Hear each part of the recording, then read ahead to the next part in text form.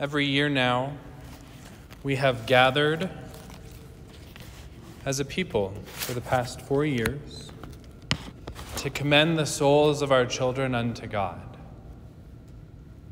However you may have lost a child, whether through tragedy of an accident or a miscarriage or of any other form, we gather here to offer the poverty of our own suffering, the difficulty of this part of our lives unto God. It used to be pre-pandemic that we would walk by bread and wine in the back and bring it up and offer it to our Lord. And in offering it, the mere ordinary substance of bread and wine becomes a means of imparting a divine relationship. And transformed in this altar are the works and sufferings and joys and hopes offered by the people.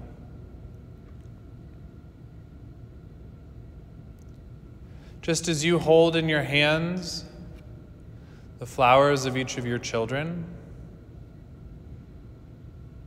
that can never fully express the beauty and the joy that each of your children had been, so too you will come up, perhaps once again, perhaps for the first time, up here to the altar, to offer them to the Lord, to offer your suffering to the Lord. My soul is deprived of peace, the writer of Lamentations says. But later he also says the mercies of God are renewed each day. We know that in this life there is vast incompleteness, suffering, travail, difficulty. But we also know that the Lord comes into that difficulty. Think of Martha. She meets our Lord at the death of her own brother and honestly jabs her index finger into his chest. Although it doesn't say that in the text, you can almost hear it. If you had been here, this would not have happened. And yet our Lord, in his omnipotence, does allow difficult things to come to pass. Things that you and I will not know this side of heaven why they were so. But you have also ventured out in hope. You've had the courage to venture out in hope that your sufferings will be given meaning, that the loss of your little ones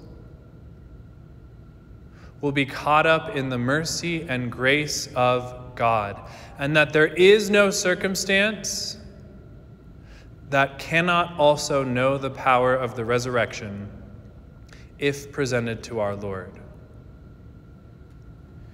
You are here to present your children, all your children, living and deceased, to the Lord. I'd invite you to consider for a moment this last line. First, Martha says, I know he will rise in the resurrection on the last day. Jesus asks her, do you believe this? Do you believe this?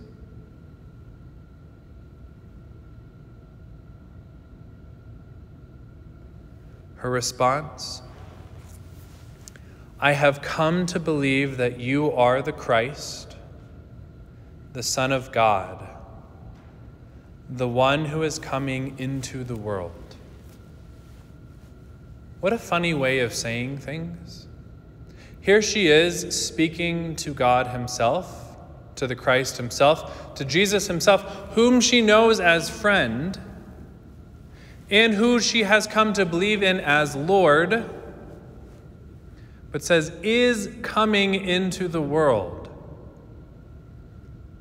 A present progressive.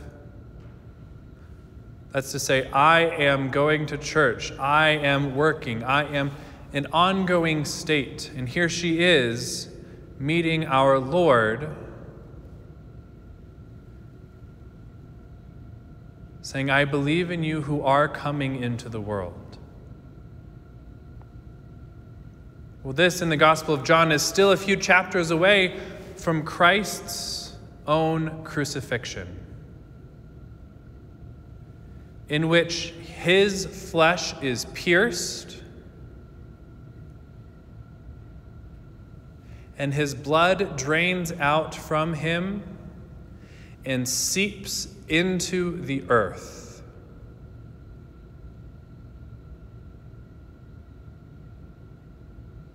Christ does not just come into the world to be among us. He comes into the world pouring out his precious blood. A price to be paid to cancel out the debt that all of humanity has inherited. It's been joked that original sin is the only teaching of the church that doesn't require faith. You can see this messed up world anywhere, whether you're Christian or not. And yet Christ coming in the flesh at Christmas, passing through the womb, coming into this world, skinning his knees as a child, being obedient to mother and father in the home. And Mary and Joseph, who accompany us here, also knowing the loss of their son.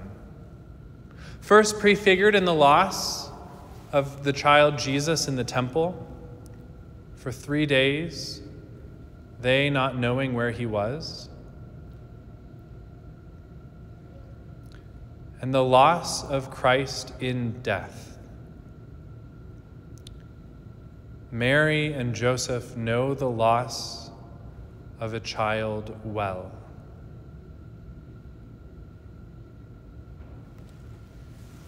At every single Mass, said all around the world, there are more than 400,000 priests in the world,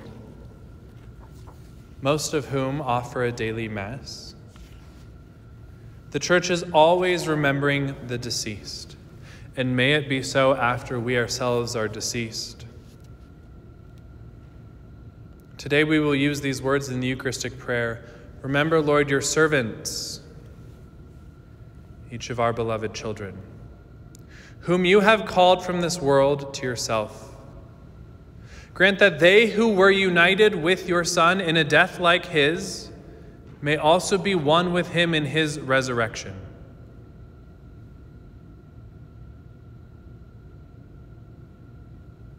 If your children were baptized, then we have hope that that catches hold. If they had not yet been able to be baptized for whatever reason, you are here now indicating a certain baptism of desire.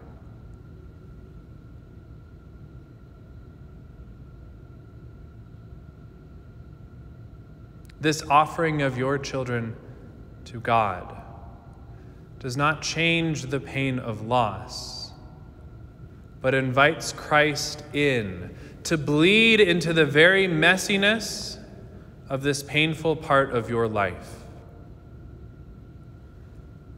That just as these children have united their deaths with the death of our Lord, so too you might unite your passion, your suffering, with the suffering of him who loved us.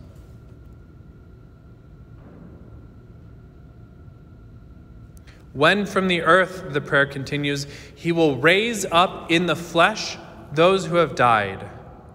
and transform our lowly body after the pattern of his own glorious body. To our departed brothers and sisters too, and to all who are pleasing to you at their passing from this life, give kind admittance to your kingdom, a line we know well. There, in this kingdom, we hope to enjoy forever the fullness of your glory, when you will wipe away every tear from our eyes. For seeing you, our God, as you are, we should be like you for all the ages, and praise you without end.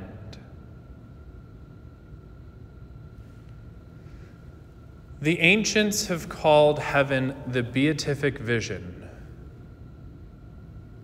the constant seeing of happiness. One of the many reasons why the Lord will need to wipe away the tears from our eyes is because when we see with tears in our eyes, the world is fuzzy. Just as pain and suffering makes our understanding of this human experience fuzzy, unclear, difficult to penetrate the depths.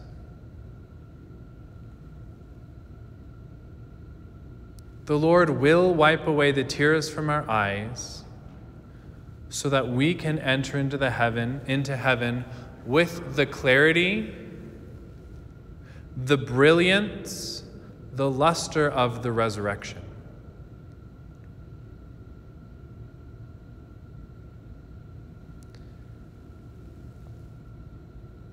In another place that we will hear momentarily, the preface, it says, "Indeed, for your faithful Lord, life is changed, not ended." Death doesn't end life for those who are united to Jesus. Death only changes life, we firmly believe.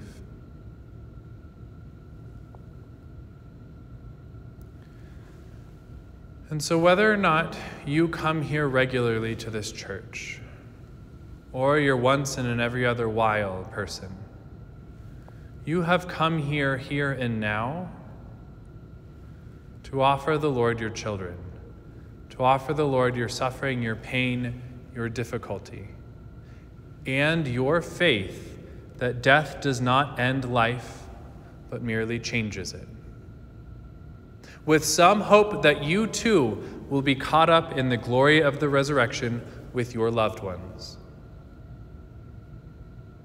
For this, we as Christians observe every Sunday as a day dedicated unto the Lord, lest we too become a people who forget and lose meaning and fall to despair. But instead, we are a people who look upward, who look towards the resurrection with confidence and the yearning to meet our loved ones, to come to know Joseph and Mary, to know them personally, and to have them express their knowledge of us while we have been here below.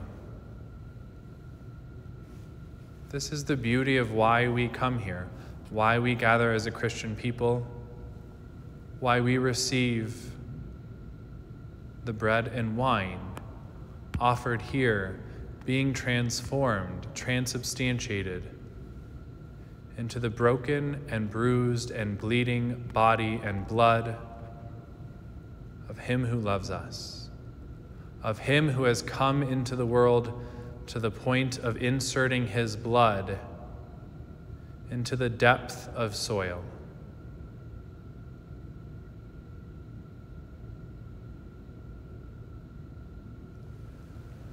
Praised be Jesus Christ, now and forever. Amen.